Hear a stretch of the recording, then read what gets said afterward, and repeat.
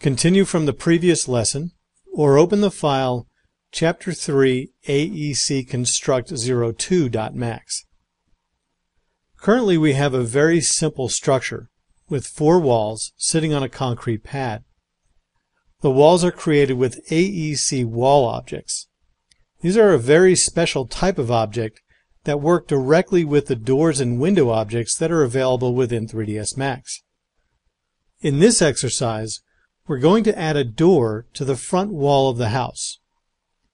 In the Command panel, click on the Create tab. Make sure the Geometry option is selected. From the Geometry drop-down list, choose the Doors option. We're going to use a standard pivot door as the front door of our building. Click the Pivot option in the Object Type Rollout. In the viewport, place your cursor towards the middle of the front of the building.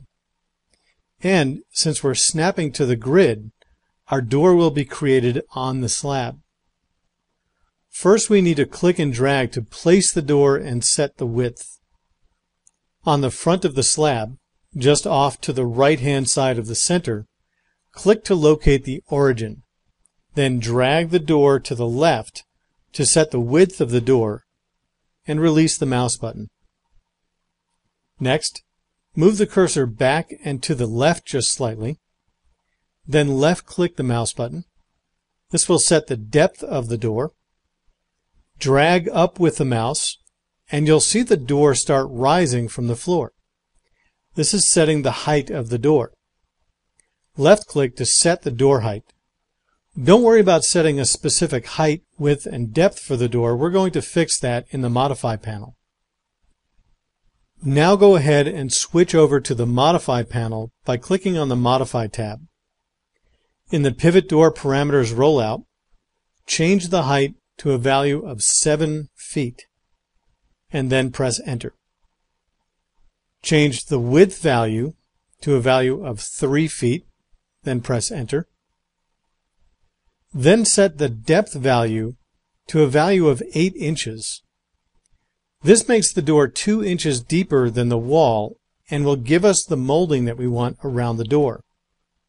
So enter a value of 8 inches and press Enter. Let's open the door a little bit so we can see what just happened in the walls. In the Door Parameters Rollout, set the open value to a value of 45 degrees and press Enter.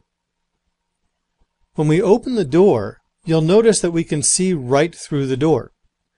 That's because the wall object understands the placement of the door object and cuts out the wall dynamically to accommodate the door. One problem you'll notice is that the door opens out. In order to correct this, check the Flip Swing checkbox. The door will now open to the inside of the building. If we look further in the parameters of the pivot door, you'll notice that there is an area to edit the door frame. You can create a door frame or not create a door frame based on this checkbox. And you can adjust the width, depth, and door offset. Scroll the panel so that we see the leaf parameters rollout. The leaf parameters allow you to edit the area around the glass panels in the door. For instance, change the bottom rail value to a value of 4 inches and then press Enter. And you can see the bottom leaf of the door is now 4 inches high instead of 1 foot. You can also specify what types of panels are used for the interior panels of the door. If you click on the None option, the door will be a flat door with no glass panels. Of course, the panels don't have to be glass. They can be any material you want. If you click on the Beveled option, the panels will have beveled edges based on the bevel parameters that you set in this section. Let's go ahead and change the number of panels so we have more than one. This will make the door look a little more traditional. In the Leaf Parameters Rollout, set the number of panels horizontal to a value of 2 by clicking on the up arrow of the parameters spinner. Then set the number of vertical panels by setting the number panels vertical value to 4, and then press Enter. To adjust the spacing between the panels, change the value of the Muntin parameter to 1, and then press Enter. Now that we've completed installing our door, click on the Application button.